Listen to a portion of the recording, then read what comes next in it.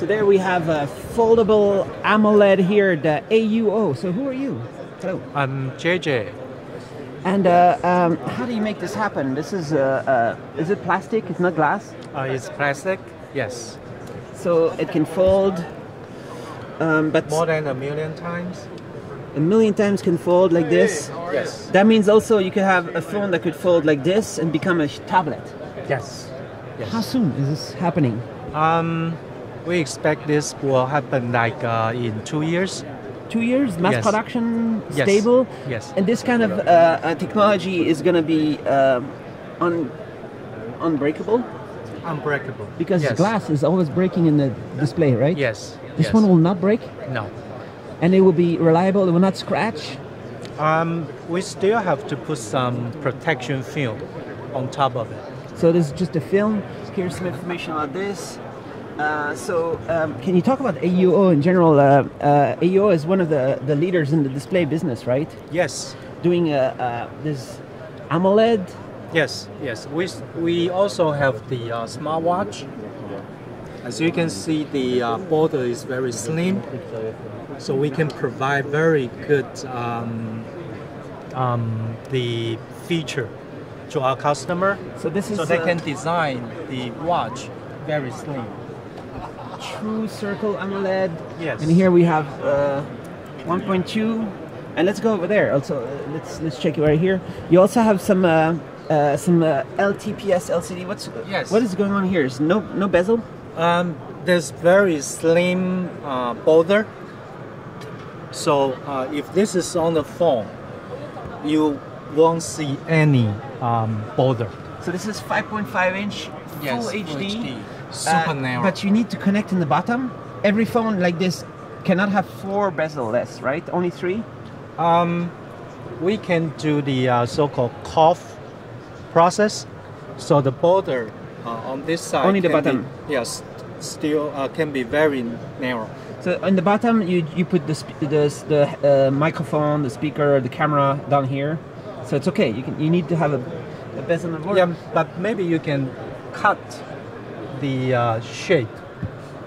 You can leave the space for the phone, for the microphone. Nice. And right here, you're showing flexible plastic LCD. Yes. So how is this possible? How can you make plastic LCD? Because it's liquid crystal with plastic, it Yes. works. Yes. The process is the same as the rigid LCD, except the substrate using the plastic. And right now, the backlight is only coming from the bottom. You don't illuminate everything, or? Yeah, it's from the bottom. All right. How soon is this coming? This will be sooner, probably in 1 year. Just 1 1 to year? 2 years. And Yes. what's the difference between flexible OLED, flexible LCD? Just different emissive technology. But it's going to be in terms of mass production, the stability, resistance, the quality. LCD will be fixed curve. It won't be able to fold. It's not flex. It's Yes. conform. Conform.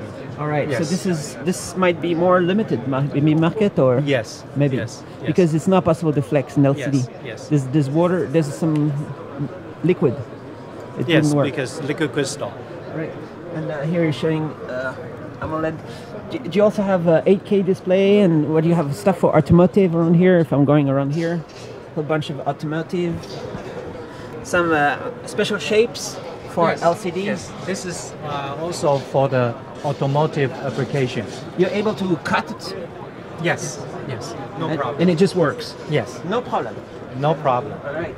And here you have a curved LCD. Yes. Looks like this. Yeah. But this is this is glass Glass, yeah. substrate. And here you have freeform. So you can have a rear view of mirror like this. Yes. And over here, sorry, 120 hertz. This is for gaming. Yeah, because for gaming you need very fast response. Right. Yeah. Let's walk around here. And here you're showing a 13.3-inch 4K Yeah, very high LCD. resolution. and very low power. Low power. Yes. Usually more resolution is more power, right? Yes. Yes. So how do you make it keep low power? Basically, the LTPS has a key feature is the low power and very thin, very we also with a slim bezel design. Slim bezel, 4K, 13.3. Is this for a laptop Yes. business? Yes. Right. And here you have another one, also 13.3. What's the difference between this and this? Actually, this one is based on this. We also use the LTPS technology. Okay. And in this one, we just low down the refresh rate and achieve as a low power consumption. 15 hertz. Yeah, it's only 15 hertz. 15 hertz. So the fresh rate is very low.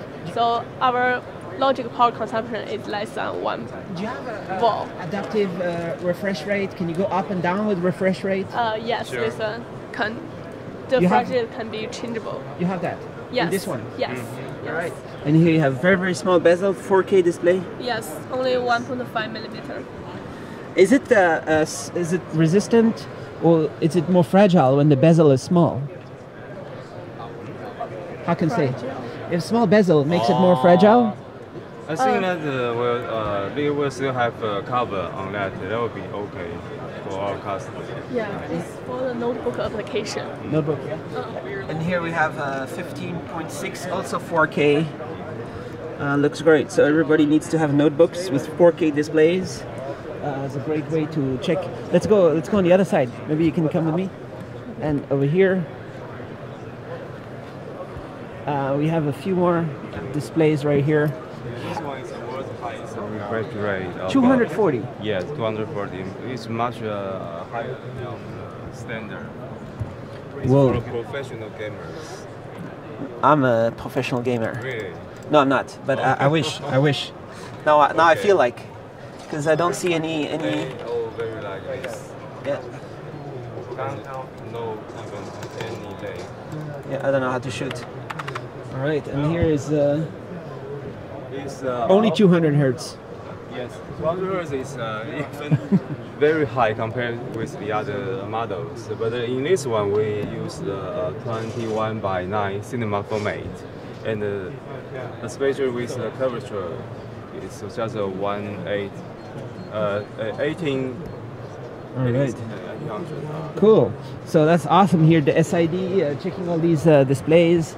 I especially like this one. I think this is cool. Yeah, this is a Foldable Touch AMOLED. Everybody's excited about this, right? Yeah, sure. Is it possible to make it foldable without so much bezel around? Small bezel, Yeah, foldable? yeah, sure. Because it is just a model, so we need to put some structures on it. Actually, last year we have a similar technology, but this year we include that with the high color gamma. You can see the high color gamma is reached to 95% BT 2020. So better colors. Yeah, you compare with the other AMOLED LCD AMOLED panels, you can see the vivid color. It's very colorful. Usually, the AMOLED panel will become yellow. Especially, you can see that kind of situation in other places. But we will not have this problem. Nice. And this one is touch panel.